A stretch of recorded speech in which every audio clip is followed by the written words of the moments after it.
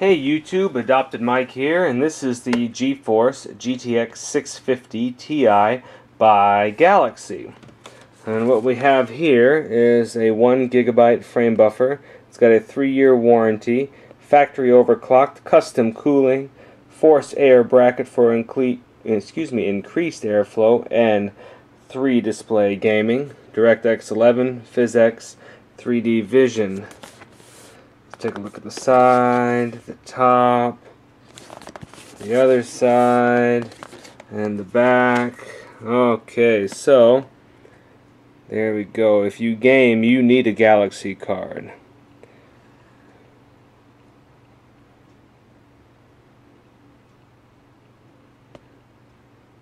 There you go. There's all the claim to fame there.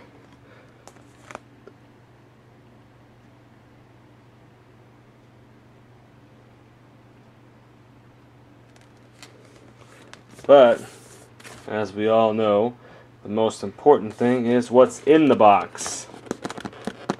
That's what they always say. It's what's inside that counts, not what's on the outside. And, let's get it started here. There we go. Okay, plain black box, nothing too special. Okay, thank you for purchasing your new Galaxy card. Be sure to register your card. Okay, got some nice black foam there protecting it. Let's see what we got here. We have a user manual. Nope, okay, we do have a disc, no case badge, but it's always best to download the drivers off the internet. We've got what appears to be a poster of some. Oh, okay, a quick installation guide that folds out as a poster. Then, like I said before, the user manual. So we've got some included accessories here. There is a double 4-pin Molex to a 6-pin PCI Express, and as always with every video card, they have to include a DVI to VGA connector. Let's see, and that appears to be, yep, that is everything in the box, except for what you paid for.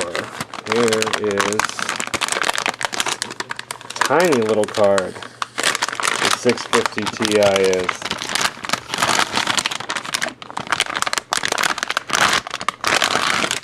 is. Here it is. Okay, well, so far I can see that my little sticker here was not applied correctly, so I'm not sure I'll have to peel that off, and because it definitely isn't straight. Okay, we've got an aluminum heatsink here. It looks like no copper, unfortunately, no heat pipes, but it's a kind of a lower, not really, I guess the low end isn't really, it's more of like a low mid-range card, maybe would be the right description. It's got a 6-pin power, got the big fan here, looks to be about 80 millimeters, PCI Express by 16 connector on the bottom. Let's see what else we have here. We've got 2 DVI and 1 mini HDMI.